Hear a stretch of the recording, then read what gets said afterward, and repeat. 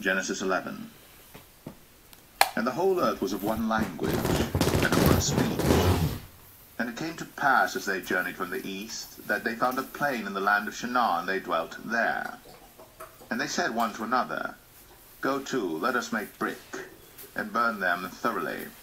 And they had brick for stone, and slime had they for mortar. And they said, Go to, let us build us a city and a tower, whose top may reach unto heaven. And let us make us a name, lest we be scattered abroad upon the face of the whole earth. And the Lord came down to see the city and the tower, which the children of men builded. And the Lord said, Behold, the people is one, and they have all one language. And this they begin to do. And now nothing will be restrained from them, which they have imagined to do. Go to, let us go down, and there confound their language, that they may not understand one another's speech. So the Lord scattered them abroad from thence upon the face of all the earth, and they left off to build the city.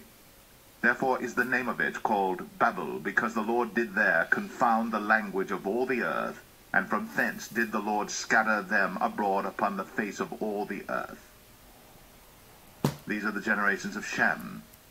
Shem was 100 years old and begat Arphaxad 2 years after the flood. And Shem lived after he begat Arphaxad 500 years, and begat sons and daughters. And Arphaxad lived 35 years, and begat Salah.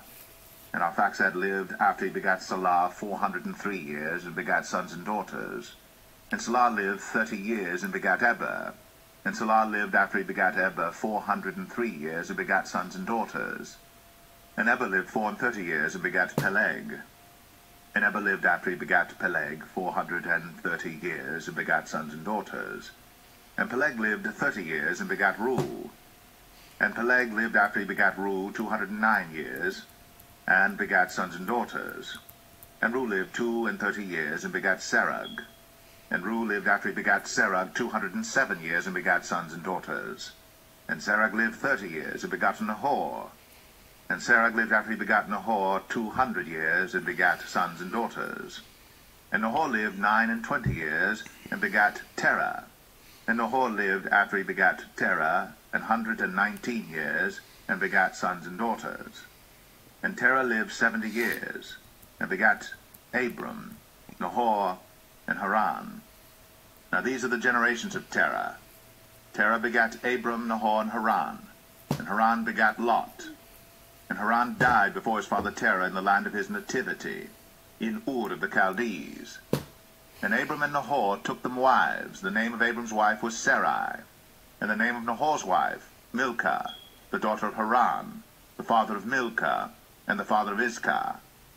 But Sarai was barren, she had no child. And Terah took Abram his son, and Lot the son of Haran his son's son, and Sarai his daughter-in-law his son Abram's wife. And they went forth with them from Ur of the Chaldees, to go into the land of Canaan. And they came unto Haran, and dwelt there. And the days of Terah were 205 years, and Terah died in Haran.